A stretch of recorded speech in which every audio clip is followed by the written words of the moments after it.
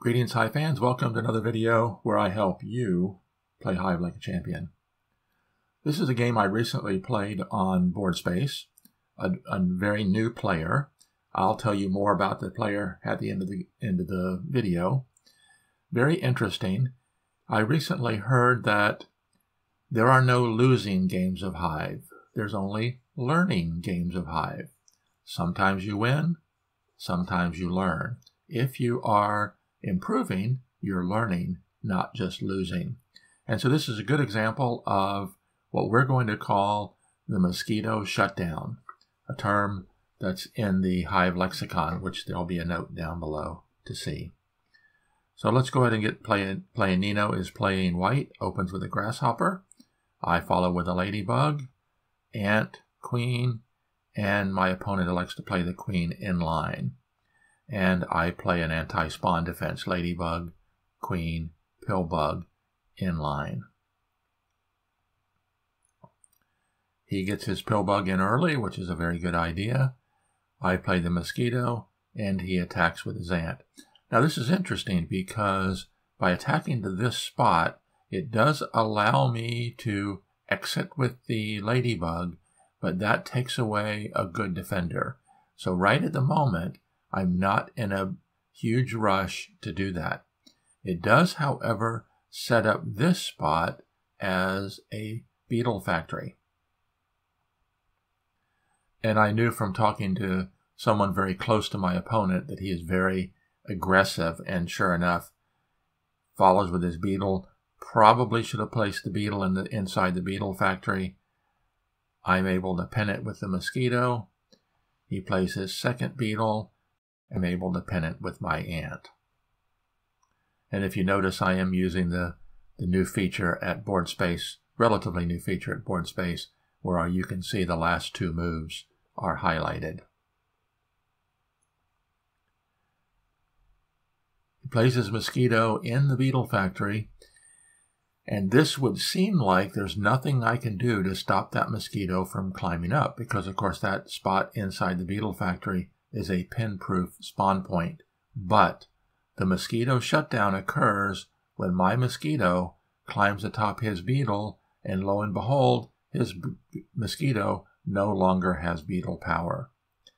It does have grasshopper power and attacks, but at this point in time, I'm reasonably certain that I'm not going to lose, because it's going to be very difficult for my opponent to qualify for the win. So here's the lesson from this game.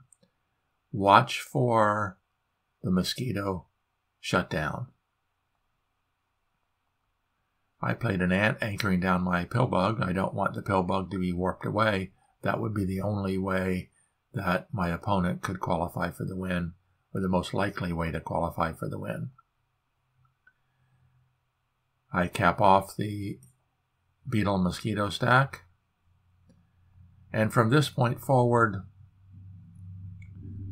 it's just more or less a matter of time. I get a beetle up. He's looking to possibly warp my pillbug away, which would be one way to qualify for the win. I just slide it over. And my beetles continue their march.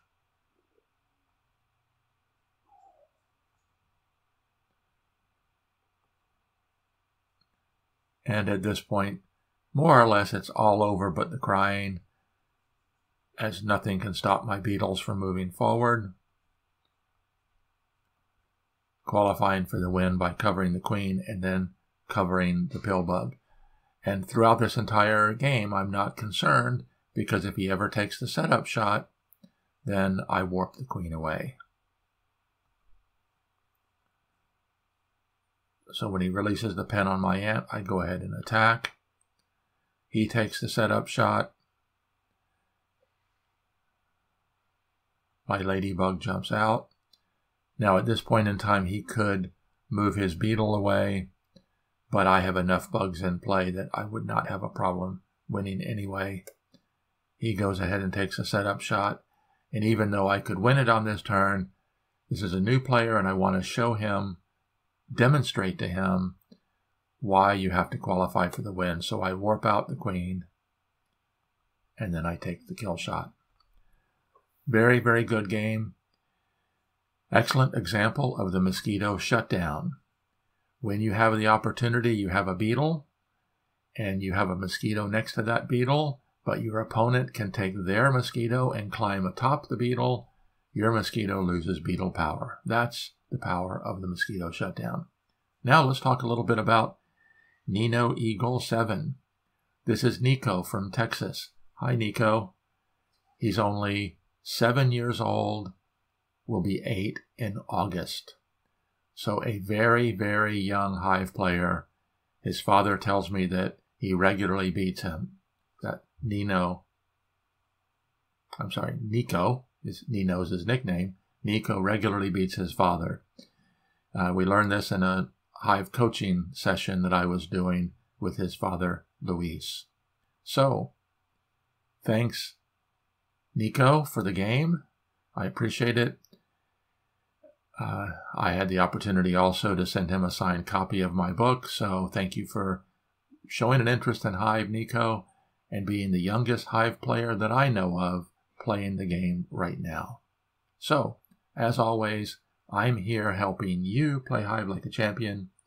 Until next time, this is Randy Ingersoll signing off.